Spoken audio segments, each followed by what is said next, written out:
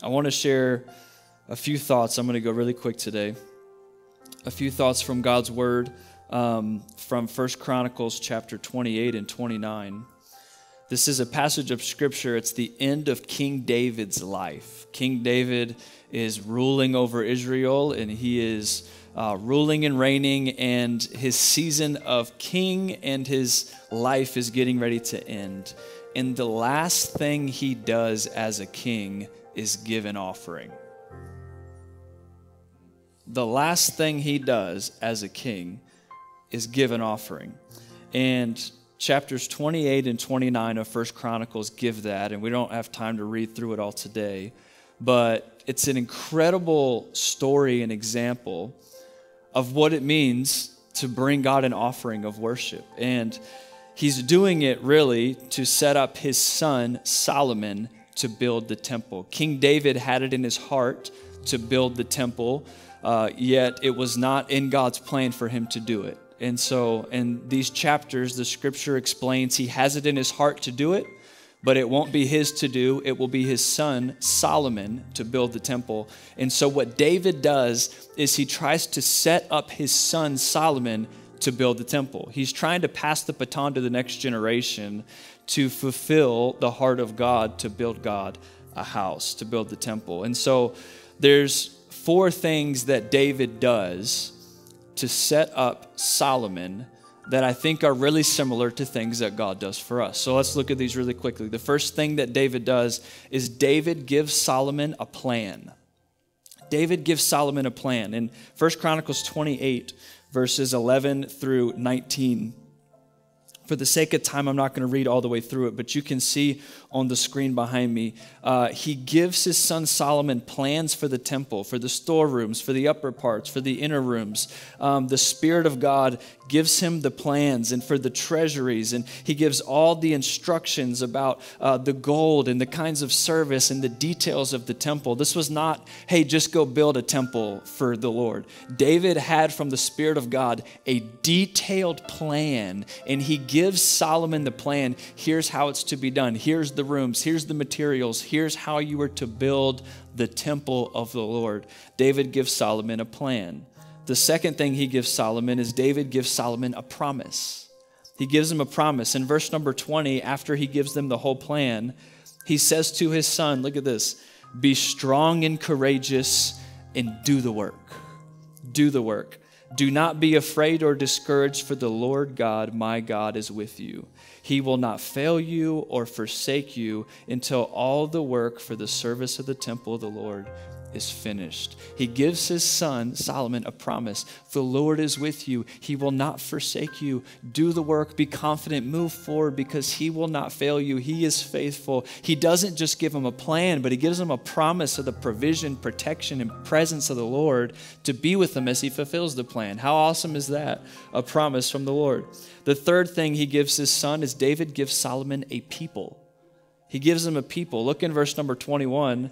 He says, I've got the divisions of the priest and the Levites ready for all the work on the temple of God.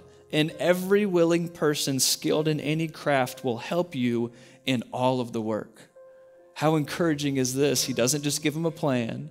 He doesn't just give him a promise, but he says there's people ready to come around you and alongside of you to build the temple. He's not going to have you do it alone. Isn't that the worst when someone gives you a task and they give it to you alone? But he says, hey, God is with you and people. I've assembled the teams and the craftsmen. The people are going to help you do it. And the final thing David does, he gives them a plan, a promise, and a people. And then David gives the Lord an offering. David gives an offering. So look in chapter 29. He's given them all the instruction, all the promise, all the people, and then here's the last thing David does as king. Chapter 29, he gathers the whole assembly, and here's what David says. My son Solomon, the one whom God has chosen, is young and inexperienced. The task is great because the structure is not for man, but it's for the Lord. I've given my resources that I've provided for the temple of God. Gold for the gold work, silver for silver, bronze for bronze, iron for iron, wood for wood, as well as onyx for the settings, turquoise stones, various colors, all kinds of fine stone and marble, all of these in large quantities. David is bringing and offering all kinds of material to build the temple. Verse number 3, besides, in my devotion to the temple of my God, I now give my personal treasures. So he gave the treasures offering from the land, but now he's saying, I'm bringing my personal treasures to this, gold and silver for the temple of God, over and above everything I have provided for the holy temple. 3,000 talents of gold, 7,000 talents of refined silver for the overlaying of walls and buildings, for the gold work and the silver work, and for all the work to be done by the craftsmen. So David brings a massive offering to the Lord. And then look what he asked the people. Who is willing to consecrate themselves to the Lord today? So he sacrifices radically as his last act of the king, and he calls to the assembly before, and he said, who else is going to consecrate themselves to the Lord? Who else is going to give in such a way to build God a house? And the verses that follow explain how the people of God come around and they give so lavishly and so sacrificially that they have everything they need to build the house. And it reminds me of what God has done for us. It's very different times and very different settings, but the principles are the same. Just like David gave Solomon a plan, God gives us a plan. God has given us a plan. Did you know that? It's his word. It is the Great Commission. Jesus gave us a plan in Matthew 28. He said, go and make disciples of all nations, baptizing them in the name of the Father, Son, and Holy Spirit, teaching them to obey the commands I've given you. Jesus gave us a plan. God gave us a roadmap. He gave us a task to fulfill and duties to do. Anybody know God has given us a plan? He's given us a charge. God didn't just give us a plan. God gave us a promise. He gave us a promise just like David gave Solomon. In the Great Commission, it ends in verse number 20 by Jesus saying, surely I am with you always to the very end of the age. So here's the plan. Go and make disciples. But no, I'm with you. I'm going to be with you. We see in Acts chapter 1 as well, after he's commissioning the disciples, Jesus says, you'll receive power when the Holy Spirit comes on you, and you will be my witnesses in Jerusalem, Judea, Samaria, and to the ends of the earth. How many know we don't just have a plan from the Lord, but we have a promise from God that he's with us, his Spirit will empower us. We've got the promise of the presence of God as we fulfill his plan. Anybody grateful for the promises of God today? Just like David gave Solomon a people, God gave us a people. God gave us a people. 1 Peter chapter 2, verse 4 and 5 says, as you come to him, he's the living stone, rejected by humans, but chosen by God and precious to him. You also, like living stones, are being built into a spiritual house to be a holy priesthood, offering spiritual sacrifices acceptable to God through Jesus Christ. He's saying, hey, if you are in Christ, you're a royal priesthood. You are living stones being built together to be able to offer spiritual sacrifices to God. He says, if you're a believer, you are a stone in the big house of God, built together with other believers to build God a house, to build him a dwelling place. He says in verse number 9, of 1 Peter 2, you're a chosen people, a royal priesthood, a holy nation, God's special possession, that you may declare the praises of him who called you out of darkness into his wonderful light. Once you were not a people, but now you are the people of God. Once you had not received mercy, but you have now received mercy. He's saying, hey, if you're in Christ, you've got a plan from the Lord, you've got a promise from the Lord, and you've got people from the Lord to fulfill the plan with. Isn't the body of Christ beautiful that there's brothers and sisters in Christ that we get to serve the Lord alongside? We have brothers and sisters halfway across the world with us today serving the same God, the same mission, because God gives us a people to serve him alongside. He gives us a people. God gives us a plan, a promise, a people, and just like David, God gave us an offering. God didn't give us a financial offering. He gave us an offering worth far more than silver and gold. God gave us an offering of his very own son.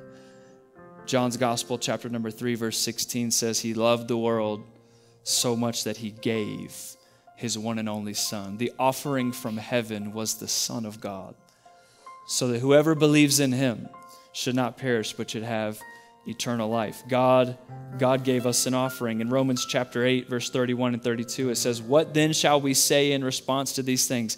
If God is for us, who can be against us? He who did not spare his own son, but he gave him up for us all, how will he not also along with him graciously give us all things?" Anybody grateful today? God gave us an offering of his son in generosity so that we might know him, so that we might be called children of God. And so King David radically modeled this in his life. There's one example. God radically offered giving offerings. And so today we get to participate in what people that have been a part of the kingdom of God for thousands of years have done, and that's brought offerings to the Lord and sacrifice to him. And to finish today, we're going to read, I'm not going to do it yet, but the promise and prayer that David read in 1 Chronicles 29 over the people who just gave an offering. So when we give, I'm going to come back after that, and I'm going to read the same thing David did after they gave. And you will see and feel that the people that gave really, really felt what they were giving. This was not a financial transaction. This was a spiritual, emotional transaction. And so today what we're doing is so spiritual, and I want you to feel this in your heart today, okay? I heard a story that I think articulates it really well. The story goes like this. This man says that a father wanted to teach his son ownership, responsibility. So he tells his son is 10 years old. He says, "My son, you will earn $5 today. Today you will earn $5. When I come home from work, I'm going to check, and you need to have earned $5 today." And the son's like, "What do you mean? I'm 10 years old. How am I supposed to go working in the streets? Where am I supposed to get $5? And the dad says, "You will earn $5 today. When I come home, I'm going to check if you've earned $5. Dad goes off to work. The son has no idea what to do. The 10-year-old son goes to the mom and says, "Mom, I'm supposed to earn $10 today. I don't know what to do. I'm supposed to earn $5 today. Can I have $5? And the mom gives the son $5. Dad comes home, knocks on the boy's door. "Son, do you have $5? Did you earn $5 today?" The son says, "Yep, I earned $5. And he takes the $5 out and hands it to the dad. The dad takes the $5, balls it up, and he throws it in the fireplace. And the son panics, and he goes and tells the mom, and the mom comes in, and the mom is freaking out. "Why did you do that? Why did you do that?" And the father says, "I know that you gave it to him because when I burned it, you cared more than he did. So my son, tomorrow, you will go earn $5. Next day comes, he reminds him, "Hey, I'm going to work. When I get back, you need to have earned $5 today."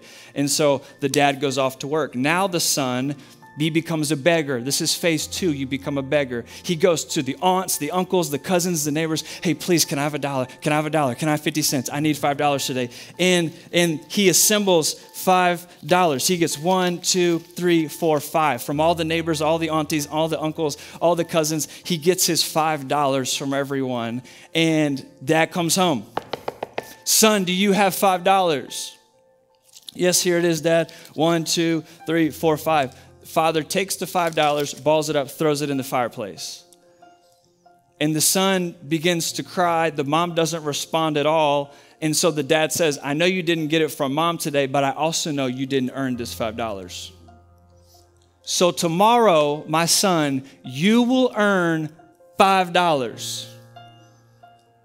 Next day, dad goes to work, and the son now is in panic mode. "I have to earn $5 today." And so this 10-year-old goes door to door. He's asking everyone, "Please hire me. Please hire me. I will do any job. I need to earn $5 today. I need to earn $5 today." And there's one man that says, "I have sandbags I need to move across my property. So many sandbags. I need them to be hauled from point A to point B. For every sandbag you move, I will pay you a penny." So the boy says, "Let's go." The boy works all day. He is exhausted. He is giving everything he has, moving sandbags from point A to point B. 10 p.m., the boy calls it quits. "I'm going home. I'm getting paid and going home." He goes home, The dad's there. My son, do you have $5? The boy says, no, I do not. But I have $1.80 because he moved 180 sandbags. So he gives the $1.80 to dad. Dad balls it up, tosses it in the fire. As he's getting ready to toss it, the 10-year-old boy lunges towards the fire, and even as they're in there, begins to try to scrape out and get out every penny that was in there. And the father told him this. He said, my son, today you learned the cost of ownership and sacrifice. Why did the third day that boy feel it when the $1.80 went in the fire? He felt it because it came with sacrifice. For some of you, you have yet to feel deeply for the kingdom of God because you're borrowing other people's sacrifice. And you cannot borrow their sacrifice and feel for kingdom things. There's no shortcut to this. It comes with sacrifice. Show me someone that feels deeply for the kingdom, and I guarantee you I'll show somebody who has paid great sacrifice for the Lord. And so today, what we have is an opportunity to say, Lord, I'm gonna sacrifice. Lord, I'm gonna give an offering to you because you're so great and you're so worthy and you're so awesome. And I'm gonna do it out of love for you. But I'm going to feel it. And Lord, as I feel it, it's going to dig deep the well of my worship and devotion to you. And so today we have a chance to do that together, to worship the Lord and to honor him with what he's given us. Amen. Would you stand up all over the room with me today?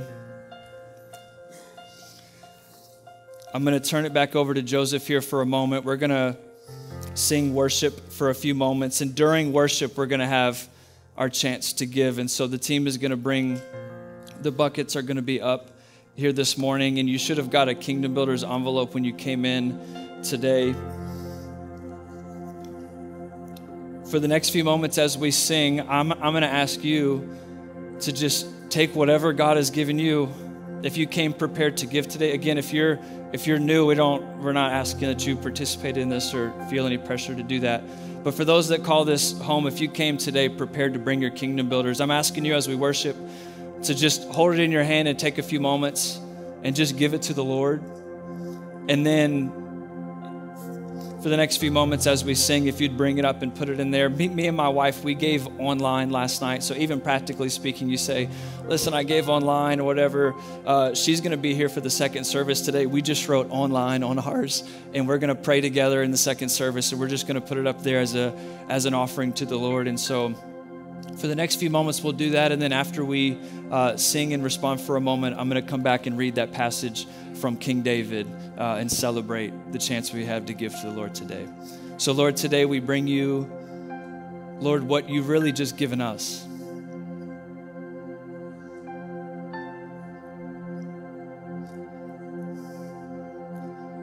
Thank you, Lord, for the privilege it is to be a part of building your house, to be a part of building your kingdom. Lord, I pray as your people give today that you would bless them greatly. Lord, I pray as your people give today that